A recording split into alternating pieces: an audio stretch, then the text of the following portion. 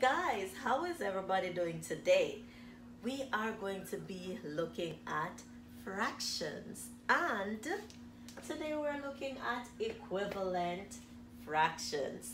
For those of you who are joining for the very first time, my name is Kai Harrison, and I'm not only teaching math, I do trivias and I do language arts. Also, every Saturday night I am live on YouTube at 8 p.m. with my trivia and giveaways. Who don't like giveaways? So join me every Saturday night. Now today, as I said, we will be looking at equivalent fractions.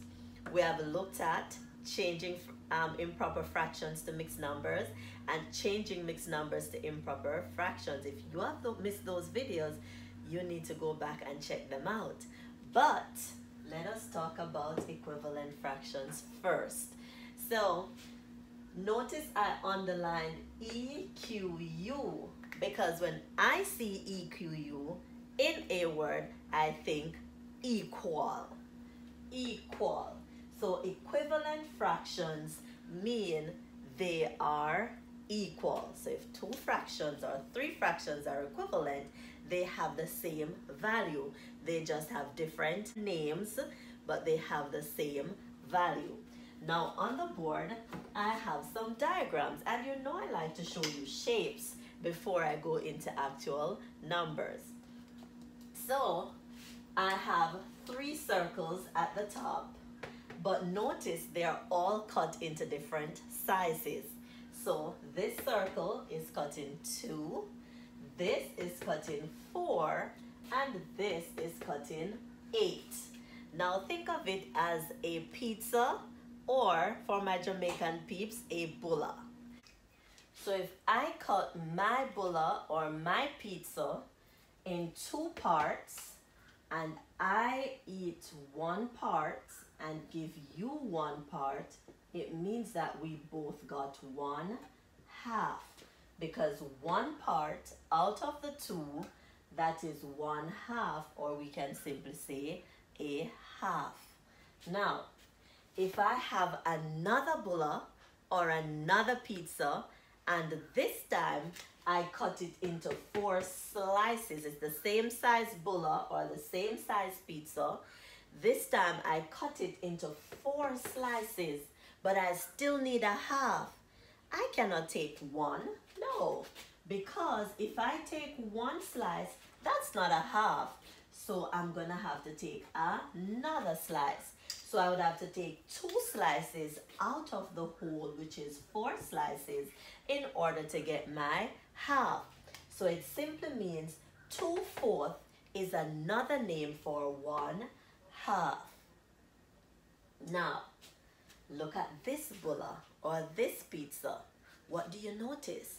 I cut it into smaller slices. Now, because I cut it into smaller slices, in order for me to get a half, I am going to have to get more slices. So let's see how many slices I'd need to get the half. It couldn't be 1. It couldn't be 2. It couldn't be 3. But yes, look at that. It is 4 slices. Can you see the half? Look at this. Can you see the half of my crooked bulla or my crooked pizza? Yes. So there you go. Half, half, half. They are all saying 1/2, but using different names. So this one would be 4 out of 8, which would be 4/8. So it simply means 1/2 is equal to 2/4, and it is also equal to 4/8. 2/4 is also equal to 4/8. So 1/2, 2/4, and 4/8 are all equal. They are equivalent fractions. So remember, depending on how many parts the whole is divided into, you are going to get more pieces or more parts to make your half. So if it's divided into 100 pieces, then you have to get 50 pieces to make your half. If it's divided into 50 pieces, you have to get 25 pieces to make your half, because the more you divide it, the smaller they come. So the more pieces you'll be getting, but in the end, you'll be getting the same amount. Let's look at these rectangles. And don't tell me they are not rectangles. Remember, I am not measuring, so they are not drawn to scale, but I am telling you that these three rectangles are the same size. Now, let's pretend, what could we have with a rectangular shape that we want? A cake.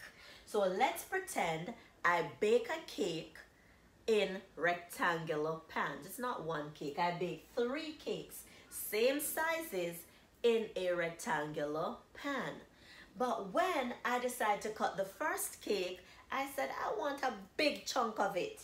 So I'm cutting it in 3 slices. The whole cake is cut into 3 slices. So then my denominator would be 3. Now this time I want 2 slices out of the 3. So I'm getting 2/3 of the cake. I'm leaving 1/3. If you want it, you can have it. But I need 2/3. Later on, I decide I'm gonna take 2/3 out of this cake too. But I remember that I'd cut this cake into smaller slices. How am I gonna know 2/3? Let's see how many slices did I cut this one into. 1, 2, 3, 4, 5, 6. I cut this cake into 6 slices. Now I want 2/3 of it. Could I go take 1 slice? No, because this is already 2 and it's bigger slices. So it couldn't be 2 slices either. Could it be 3 slices? No. Could it be 4 slices? Yes, it is 4 slices. Now, if I was using measurement and I measured all these cakes or these rectangles, when I take these 4 parts out and put it on these 4 parts, they would be the same size because they're the same amount, just smaller slices. So this one would be 4, 6. Now, what do you notice? This cake is so tiny, probably more people coming to the party and we want to make sure that it can share. Who knows? But I still want 2/3. They can take the other slices and do whatever they want. So, how many slices is this cake cut into? 1, 2, 3, 4, 5, 6, 7, 8, 9 slices. So my denominator is 9. Now if I want 2/3, could I go take 1? No. Could I go take 2? They're too small. Could I go take 3 or 4? No, because this is already 4 and these are bigger slices, so I couldn't take 4. You know what? I'm gonna have to take 6 slices. So this time this would become 6 nines. Now, 6 nines, 4 6, and 2/3 are all equal. As I said before, if I use the measurement and these cakes were all the same, exactly the same size, then I could cut off this part, I could cut off this part, I could cut off this part, and I could put them together and they would be the same size. Just different amount of slices, and because of the different amount of slices, they get different names, but they are the same. They are equal. So 2/3, 4 6, 6 nines are all equivalent fractions. Now, do I always have to use a diagram? No, I don't always have to use a diagram. I can calculate to find equivalent fractions. So let us try some of those. I'm going to use the same 1/2 that we just used a while ago. Now, if I want to find an equivalent fraction of half without using diagram, I simply have to multiply. Now there are other times when I can divide to find an equivalent fraction. But how do I know when to multiply or when to divide? I can multiply, only multiply, when the denominator is in its lowest term. It cannot be broken down any further, meaning there is no number that can equally be divided into both the numerator and the denominator. The only number that we could equally divide into 1 and 2 is 1. We never use 1 when we're finding equivalent fractions to either multiply or divide, because any number you multiply by 1, you're going to get back the same number. So if you multiply a half by 1, you're going to end up with a half. We don't want to find half, we want to find another fraction that is equal to a half but with a different name. So in this case we have to multiply. So I can multiply, and I like to do smaller numbers. So if they just tell me they want 3 equivalent fractions for a half, you can use any 3 numbers to multiply, and whatever you get for your answer, once you multiply correctly, that is going to be an equivalent fraction of a half. So I'm going to use 3 small numbers. So I'm using 2 first. Anything you do to the numerator, you have to do it to the denominator. So I'm multiplying the numerator by 2. I'm also going to multiply the denominator by 2. So 2 times 1, that's 2. And 2 times 2, that's 4. It simply means, and if you remember, in the first one we got 2/4 for the second pizza. So 1/2 is equivalent to 2/4. We could use another number. We could use 3. Remember, if you're just finding any equivalent fraction, you can use any number you want to use. So 3 times 1, that's 3, and 3 times 2, that's 6. So 1/2, 2/4, and 3/6 are equivalent fractions. So I'm going to put 3/6 up here. They're all equivalent. What if you feel smart and you want to use a bigger number? No problem.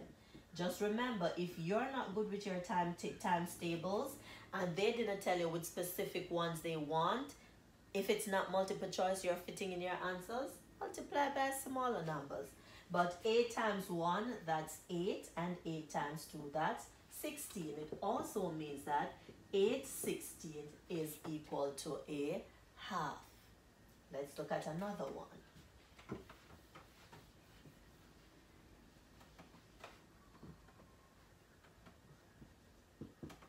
What if I give you 6/12? Now, in this case, you can choose to multiply or you can choose to divide. If it's a multiple choice answer, you have to do what you have to do to get the answer they give you. But if they just tell you to list 3 equivalent fractions for 6/12, then you can either multiply or divide. How do I know I can divide? Because I know that there are some numbers that can equally divide into 6 and also equally divide into 12. Now, I can use 2. So if I divide 6 by 2, I must divide 12 by 2 as well. So if I divide 6 by 2, I get 3. And if I divide 12 by 2, I get 6. Now, if you don't know and if you don't know your tables, you can skip count. So 2, 4, 6. Then you'd know that 1, 2, 3. So 6 divided by 2 would be 3. And you skip count to 12 again. 8, 10, 12. And that would tell you 1, 2, 3, 4, 5, 6. That 12 divided by 2 is 6. So if you don't know the tables, remember you can always skip count. So 6/12 is equivalent to 3/6. We can go a little further. Is there any other number that we can equally divide into 6 and 12? Of course, we can use 3. So 6 divided by 3 and 12 divided by 3. So 6 divided by 3, that's 2. and 12 divided by 3, that's 4. So 6 twelfths, 3 sixths, and 2 fourths are all equivalent fractions. Let's try another one. Let's try 4 tenths. So for 4 tenths, again, we can either multiply or we can divide. It depends on what we want to do or what our answers are. So which number can equally divide into 4 and 2? 2. So I'm going to divide 4 by 2, and I'm dividing 10 by 2. So 4 divided by 2, that is 2, and 10 divided by 2, that is 5. So 4 tenths is equivalent to 2 fifths. Now, we cannot find any more by dividing, so if we need more, we have to multiply. So 4 tenths, we can multiply by 2. 4 times 2, that's 8. 10 times 2, that's 20. So 820 is also equivalent to 4 tenths and 2 fifths. We can go a little further and multiply again. So let's try 5 this time. 5 times 4, that's 20. And 10 times 5, that's 50. So 4 tenths is equal to 2 fifths, which is also equal to 8 twentieths, and is also equal to 20 50ths. So remember, you can use your diagram, but when the numbers get really big, then you need to know how to either divide or multiply. So remember, if you can find a number that can equally divide into both the numerator and the denominator, then you can divide. If not, you have to multiply. And remember, whatever you multiply by at the top, you have to multiply by it at the bottom as well. That's it for today, guys. When we meet again for math, we will be looking at how to reduce fractions to their lowest term. And then we can go into some addition and subtraction. So remember to like this video, share it with all your friends and families, and leave a comment, give me a thumbs up, and subscribe if you have not yet done so. I'll see you soon when we will be looking at another interesting topic. Bye.